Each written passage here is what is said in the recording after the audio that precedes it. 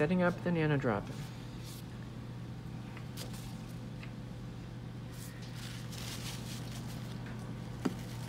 This is actually what happens when you're done with your experiment. You end the experiment, you clean the pedestal and the arm, and then you touch continue. And I like to leave the NanoDrop closed up like this, not open, where it might get scratched.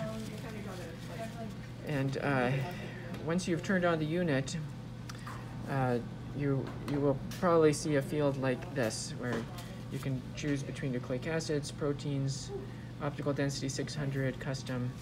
I choose custom.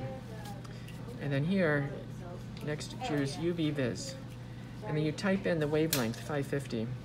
It's 550 from when I set this up earlier. So just type in 550. If you need to edit the value, just touch here. 550, backspace, backspace, backspace. 550, done. And that's then going to be the wavelength which you're recording.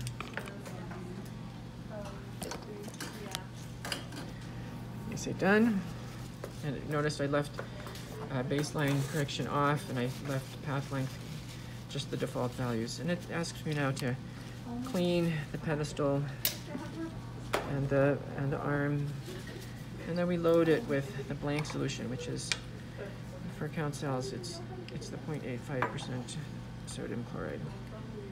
So I'm see if we can make sure we can get the pedestal in view here. I'm loading 2 microliters, using kind of the method that we use for the spot grid plate, just by touch.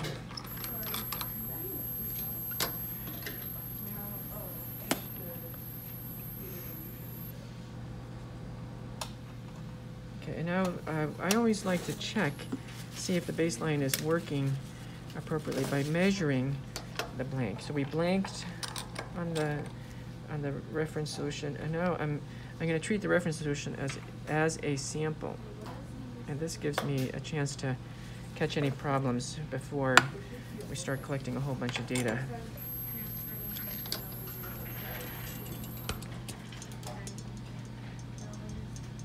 And that looks pretty reasonable. We get a value of minus 0.04, so maybe the whole thing was a little dirty from before, but 0.04 offset is not going to be a big problem. And you notice that the table is indicating the values at 550 because we use that custom setup. Since I have a little bit of time, I'm going to redo the blank. So I'll clean everything.